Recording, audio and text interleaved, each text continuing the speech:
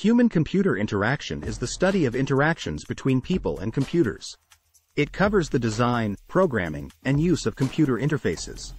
It represents one of the most fascinating emerging fields in computer science and psychology. So what exactly is meant by human-computer interaction?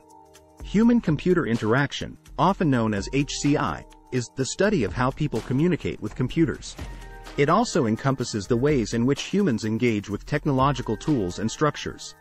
Hardware like keyboards, mice, and touchscreens, as well as software programs or online services, meant to facilitate human-to-human communication and learning, are also included. If you have enjoyed the video so far, we would really appreciate it if you would subscribe to our channel. Let us know if you want more videos like this by hitting the like button. Now back to the video. HCI history.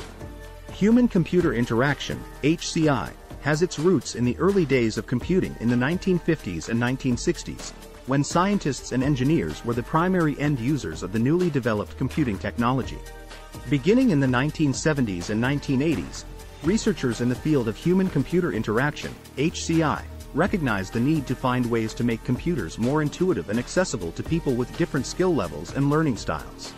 HCI development increased in the 1990s and 2000s due to the proliferation of personal computers and the Internet.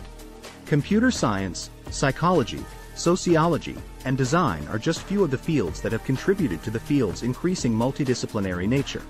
HCI has developed further in recent years, with more attention being paid to mobile devices, wearable gadgets, and VR/AR. The focus of the subject has shifted to the development of accessible and inclusive system designs that facilitate natural and intuitive interactions between humans and technology.